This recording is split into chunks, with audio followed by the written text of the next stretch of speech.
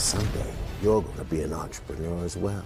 You're the type of boss I want to be when I grow up. Aren't you wise? Hey, man, huh? Once upon a time in PHC, a married couple gave birth to the cutest kid. Destined to preach the hand of God was upon him. But the road ahead of him wasn't easy until he found Christ, whose yoke is easy. Now everything is easy peasy weezy for cheesy. Really easy picking cheese mixed with joyful living. When you give your life to Christ, life is sweet and creamy. Yum yum, tastes like heaven on a bed of roses. Come, I see some say that's not the way it is. But you don't know the power Jesus gives. You carry your cross after the cross with power he gives thee. Power that exceeds the wildest dreams and fantasies of Samson. Yep, the power of the Spirit. Problem is you don't know the power given to thee or how to use it, so I'm here to teach thee.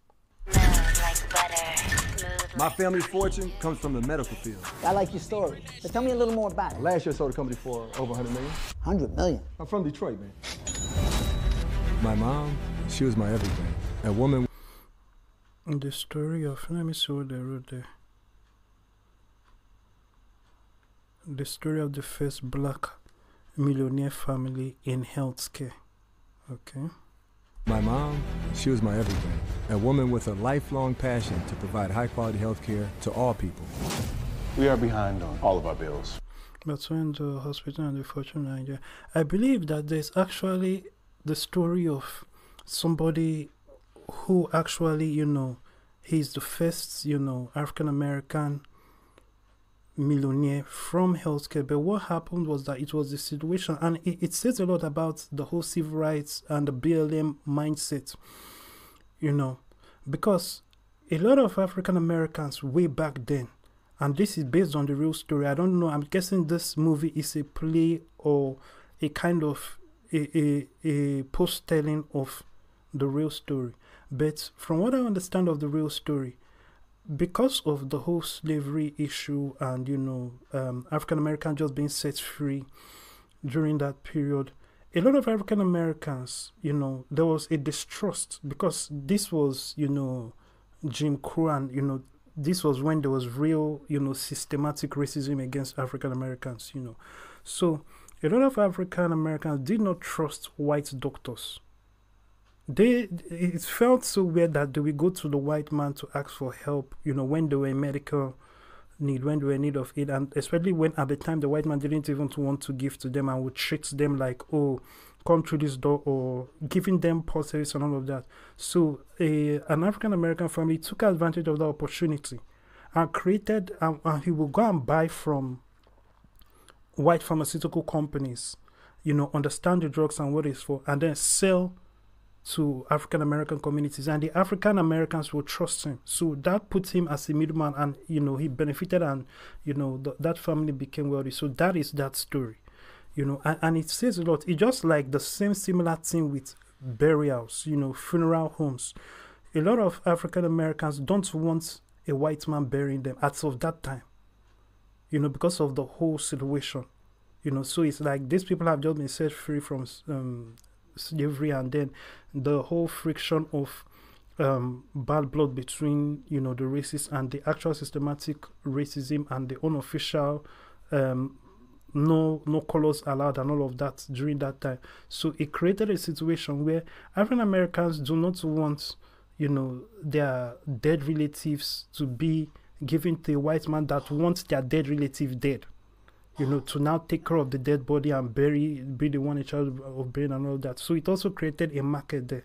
So it says a lot for that BLM mindset. When there's catastrophe and when there's all this so-called excuse, when people are seeing reasons for them to give excuses why they are poor and why they are never going to make it, another person is seeing an opportunity to make money, and it's making a lot of money from it. So it goes without saying, let's just watch the trailer. What actually attracted me to watch it is because of the Dash in the films, Dash films. So I wonder if them Dash, the guy who co-founded or basically really founded Rockefeller with, Jay-Z, I wonder if he's behind this, them Dash. The hospital is facing foreclosure. I think we have another option. I'm guessing he is, especially as I'm seeing Face on Love starring in this movie. As one of the characters, this Face on Love. Which is? We can sell. Who would be willing to purchase this hospital? I would be. someday you're gonna be an entrepreneur as well. You're the type of boss I want to be when I grow up. Aren't you wise? Hey, man, man. Of course, they are now putting, you see this wokeness and stuff, and then that is really for that woke pro-woman agenda, which basically makes the woman masculine. Now they are making the woman the whole hero. I think in the real story, I guess also a woman played a key role. I think it's even centered on the woman. But, you know, mixing that with those times that we are in and the pushing of women into masculine roles and pushing men into feminine roles, this is, you know, not good. So this is a good story, but, you know, how it's told matters. And when they involve too much wokeness in it, and I'm seeing a situation where the father is violent and the mother is basically the hero. So it's like the woman is the breadwinner. All of this optics and all of this pushing this does not help. You know, it creates a terrible society at the end of the day. Everybody has to realize and play their roles. Men are men for a reason, and women are women for a reason. Aren't you wise? Hey, man, And don't twist what I'm saying. A woman can be an entrepreneur and all of that, but she's a female entrepreneur. She's a woman, and she's not going to. She shouldn't try to be an entrepreneur that behaves like a man, or tries to fill the role of a man, or walk in a man's shoes, or deceive herself that she has a responsibility of competing with men. Men are men, women are women. You know, lorries are lorries, trains are trains, cars are cars. You know, they are all different. Bosses are bosses. They all have different function. A female entrepreneur, a woman who is an entrepreneur, has no business competing and trying to put herself like, I'm trying to do better than a male entrepreneur. A female entrepreneur is a female entrepreneur. She brings something to the table that a man cannot bring. And a male entrepreneur is a male entrepreneur. He brings something to the table that a woman cannot bring.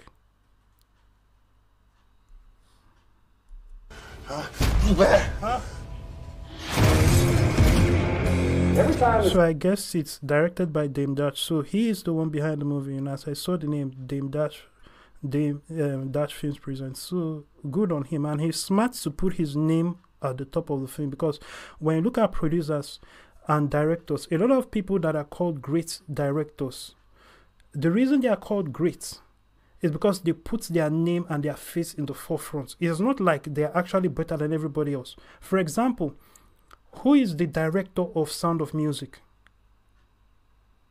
Who is the director of, you know, there are a lot of classic movies that are part of every day, but people don't remember the directors or the producers because their name were not put at the forefront.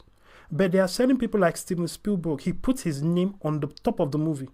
Steven Spielberg's this movie.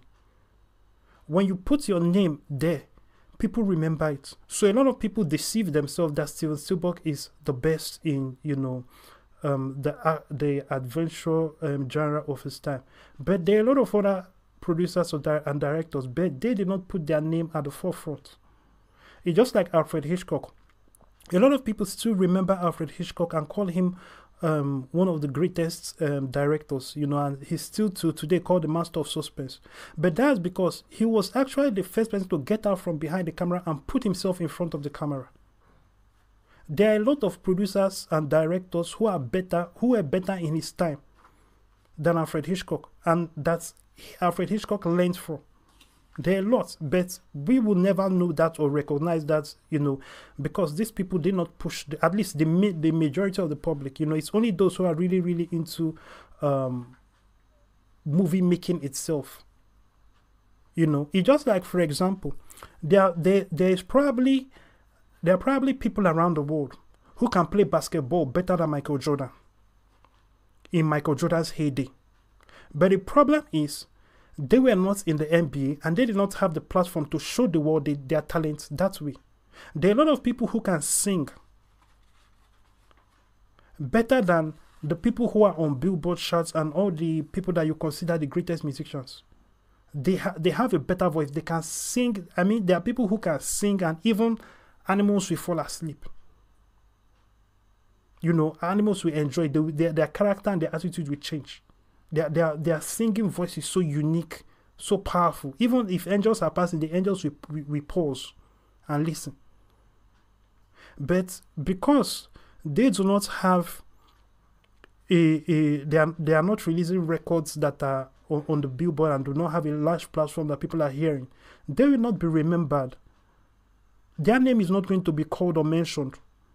People don't know them. But they will know the one that they know. It's just like McDonald's. McDonald's makes hamburgers, but there are people who make better hamburgers than McDonald's. But they are making it for themselves and for their families. So it's McDonald's that is known for hamburgers, not them. Even though they have way better hamburgers. That even they know how to make the healthy versions. There are people who know how to make even cake that will be sweeter than the one that has sugar, but yet it has no sugar. But they are doing it for themselves and for their families, so they will not be known like the other guy. So you have to keep the importance of visibility with what you do. You know, it's just like artists who sign their name. If Michelangelo did not sign his name on his paintings, nobody will know who Michelangelo is. We will know his paintings, we will see his art and we love it. Oh, this is what an artist at that time drew. You know, it's just like there's a soldier with no name that people honor yearly. You know, so it's important for you to put your name and your visibility out there if you want to be remembered, and you know your name to be out there. And if you're a Christian, you have to do it and let your life and let it point to Christ. You know, so there's that. So directed by Dame Dash. It's nice that he even put himself in the trailer itself, you know. Not just a matter of making cameos where he appears in the movie itself, like Alfred Hitchcock used to do that, but he didn't do starring cameos. He would do cameos where he's just somebody standing in the corner, you know, in the background. You know, so perhaps the hero or the main character is walking out of a barber shop, and then the person that walks by that people don't really pay attention to, you know, that just part of the crowd is Alfred Hitchcock. So he inserted himself in his movies in that way, you know, and I guess he found it funny. But you know, there's also the concept of visibility, which I've been explaining to you. Every time they stop me up $1, I make 30. Let's pop some bottles, get the crystal flowing. I'm Sydney Barquet. I'm the director of the hospital. Yes, you are. What? Welcome home, baby. Largest house in Detroit. This is our home? You made it, baby. I done seen many dumb mothers like yourself with education. See, but you don't have hustle muscle. Run it back. There you go, race. From the man who brought you paid in food, that's damn that. 10,000 with me. Quite a good. Go! Kind of man don't got no money. Guns, so nobody. He added a Fast and the Furious elements to the movie. That's interesting.